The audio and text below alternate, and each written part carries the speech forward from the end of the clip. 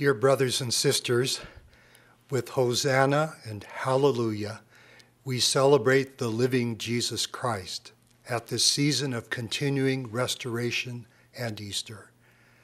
With perfect love, our Savior assures us, "In me ye might have peace. In the world ye shall have tribulation, but be of good cheer. I have overcome the world." Some years ago, as Sister Gong and I met a lovely family, their young daughter, Ivy, shyly brought out her violin case. She lifted out the violin bow, tightened and put rosin on it. Then she put the bow back in the case, curtsied, and sat down. A new beginner, she had just shared all she knew about the violin. Now, years later, Ivy plays the violin beautifully. In this mortal period, we are all a little like Ivy and her violin. We begin at the beginning. With practice and persistence, we grow and improve. With the passage of time, moral agency and mortal experiences help us become more like our Savior as we labor with him in his vineyard and follow his covenant path. Anniversaries, including this bicentennial, highlight patterns of restoration. In celebrating the ongoing restoration of the gospel of Jesus Christ, we also prepare for Easter. In both, we rejoice in the return of Jesus Christ. He lives, not only then but now, not just for some, but for all. He came and comes to heal the brokenhearted, deliver the captives, recover sight to the blind, and set at liberty those who are bruised. That's each of us. His redeeming promises apply, no matter our past, our present, or concerns for our future. Tomorrow is Palm Sunday. Traditionally, palms are a sacred symbol to express joy in our Lord. As in Christ's triumphal entry into Jerusalem, much people took branches of palm trees and went forth to meet him. You may be interested to know the original of this beloved Harry Anderson painting hangs in President Russell M. Nelson's office, just behind his desk. In the book of Revelations, those who praise God and the Lamb do so clothed with white robes and palms in their hands. Along with robes of righteousness and crowns of glory, palms are included in the Kirtland Temple dedicatory prayer. Of course, the significance of Palm Sunday goes beyond crowds greeting Jesus with palms. On Palm Sunday, Jesus entered Jerusalem in ways the faithful recognized as fulfillment of prophecy. As Zechariah and the psalmist prophetically foretold, our Lord entered Jerusalem riding a colt as multitudes knowingly cried, "Hosanna in the highest." Hosanna means save now. Then as now we rejoice. Blessed is he that cometh in the name of the Lord. A week following Palm Sunday is Easter Sunday. President Nelson teaches Jesus Christ came to pay a debt he didn't owe because we owed a debt we couldn't pay. Indeed, through the atonement of Christ, all God's children may be saved by obedience to the laws and ordinances of the gospel. At Easter we sing Hallelujah. Hallelujah means praise ye the Lord Jehovah. The Hallelujah chorus in Handel's Messiah is a beloved Easter declaration that he is King of Kings and Lord of Lords. The sacred events between Palm Sunday and Easter Sunday are the story of Hosanna and Hallelujah. Hosanna is our plea for God to save. Hallelujah expresses our praise to the Lord for the hope of salvation and exaltation. In Hosanna and Hallelujah, we recognize the living Jesus Christ as the heart of Easter and Latter-day Restoration. Latter-day Restoration begins with theophany, the literal appearance of God the Father and his Son, Jesus Christ, to the young prophet Joseph Smith. Said the prophet Joseph, "Could you gaze into heaven 5 minutes? You would know more than you would by reading all that was ever written on the subject. Because the heavens are again open, we know and believe in God the Eternal Father, and in his Son, Jesus Christ, and in the Holy Ghost, the divine Godhead." On Easter Sunday, April 3rd, 1836, in the early days of the Restoration, the living Jesus Christ appeared when the Kirtland Temple was dedicated. Those who saw him there testified of him in complementary contrasts of fire and water. His eyes were as a flame of fire. The hair of his head was white like the pure snow. His countenance shone above the brightness of the sun, and his voice was the sound of the rushing of great waters, even the voice of Jehovah. On that occasion, our Savior declared, "I am the first and the last. I am he who liveth. I am he who was slain. I am your advocate with the Father." Again, complementary contrasts, first and last, living and slain. He is Alpha and Omega, the beginning and the end, the author and finisher of our faith. Following the appearance of Jesus Christ, Moses, Elias, and Elijah also came. By divine direction, these great prophets of old restored priesthood keys and authority. Thus, the keys of this dispensation are committed within his restored church to bless all God's children.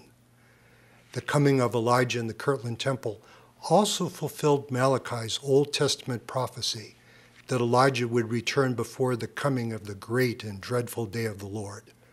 In doing so, Elijah's appearance coincided, though not by coincidence, with the Jewish Passover season, which tradition reverently anticipates Elijah's return.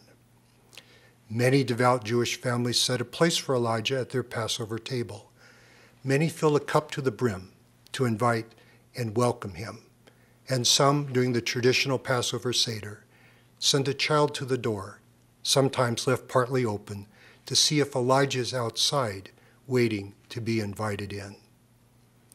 In fulfillment of prophecy, and as part of the restored and promised restoration of all things, Elijah did come as promised at Easter and the onset of Passover. He brought the sealing authority to bind families on earth and in heaven. As Moroni taught the prophet Joseph, Elijah shall plant in the hearts of the children the promises made to the fathers, and the hearts of the children shall turn to their fathers. If it were not so, Moroni continued, the whole earth would be utterly wasted at the Lord's coming.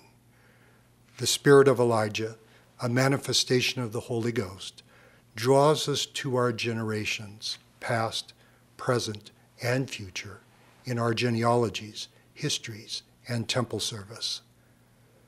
Let us also briefly recall what Passover signifies. Passover remembers the deliverance of the children of Israel from 400 years of bondage. The book of Exodus relates how this deliverance came after plagues of frogs, lice, flies, the death of cattle, boils, blains, hail and fire, locusts, and thick darkness. The final plague threatened the death of the firstborn in the land, but not in the house of Israel, if those households put the blood of an unblemished firstling lamb on the lintels of their doors. The angel of death passed by the houses marked with the symbolic blood of the lamb. That passing by, or Passover, represents Jesus Christ ultimately overcoming death. Indeed, the atoning blood of the Lamb of God gives our Good Shepherd power to gather his people in all places and circumstances into the safety of his fold on both sides of the veil. Significantly, the Book of Mormon describes the power and resurrection of Christ, the essence of Easter, in terms of two restorations.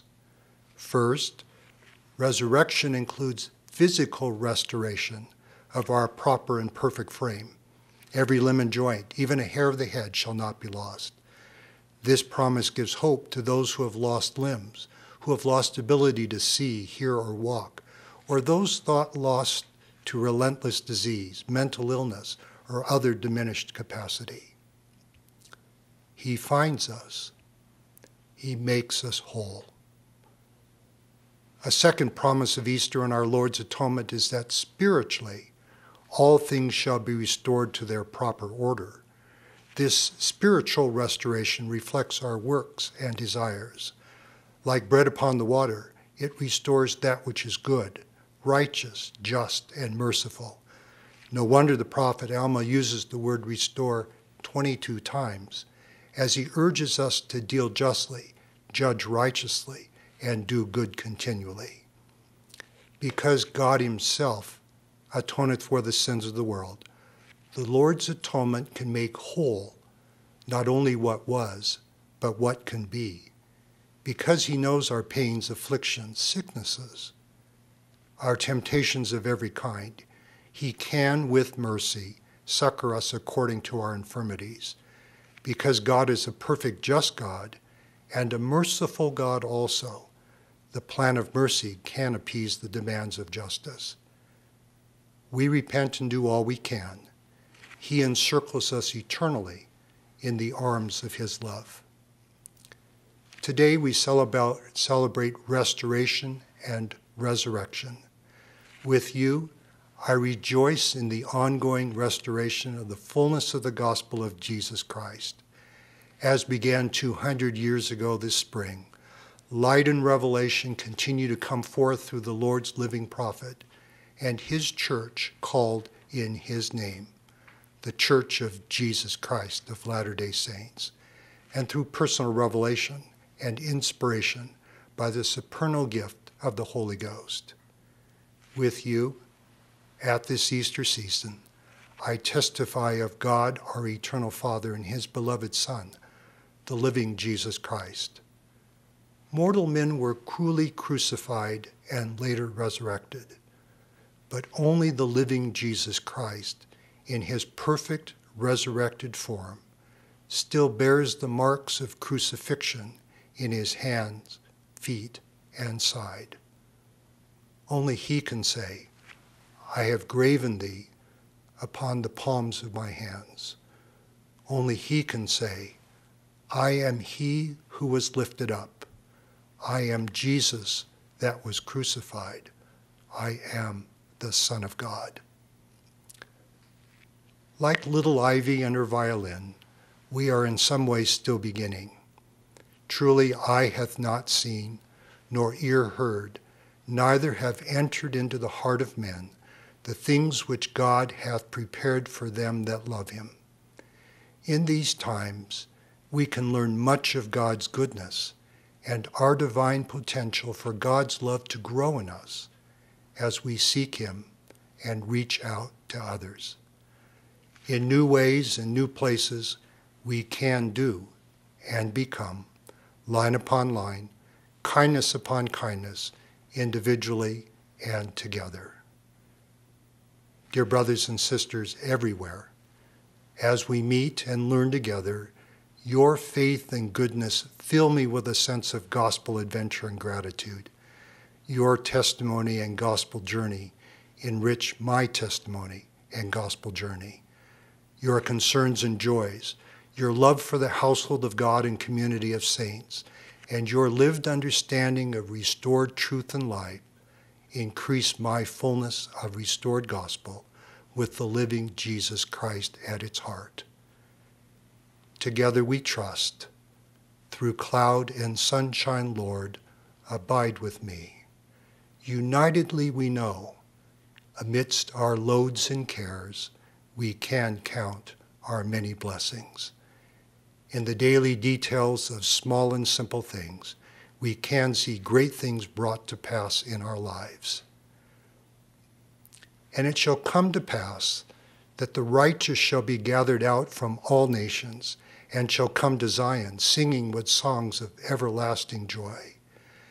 At this season of Hosanna and Hallelujah, sing Hallelujah, for he shall reign forever and ever. Shout Hosanna to God and the Lamb. In the sacred and holy name of Jesus Christ, amen.